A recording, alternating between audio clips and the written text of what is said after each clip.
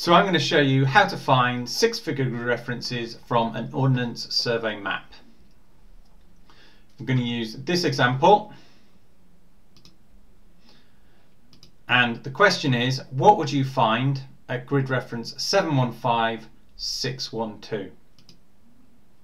Now the key thing to do is break that number down. So we'll start off with, we're going to look at the first two numbers, and that's the 7, 1. To do this, we go along the corridor. So we're going to use the numbers on the map, and we're going to go along first. So we're going to move along the numbers at the bottom until we get to the number 71. Next thing we need to do is the next number, and that is the number 5. And we then have to split up. Imagine that the square we've got to in the bottom left hand corner of 71 splits into 10 boxes along the bottom and going up the sides. And then as before, we go along and we go to 1, 2, 3, 4, 5. So I'm now halfway across the box. So there I've got the first three numbers of our grid reference, 715. I'm going to draw an imaginary line up the map to show where I want to go.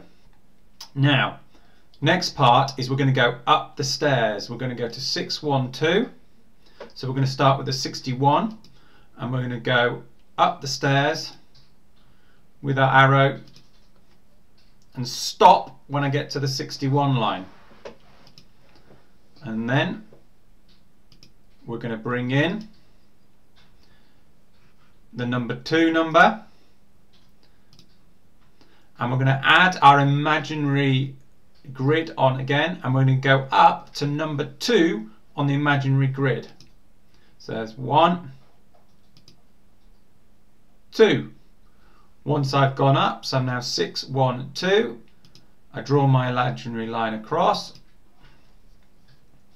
and where those two lines meet is the symbol or item I'm looking for on the map. So in this case, it is a church with a steeple, minaret or spire.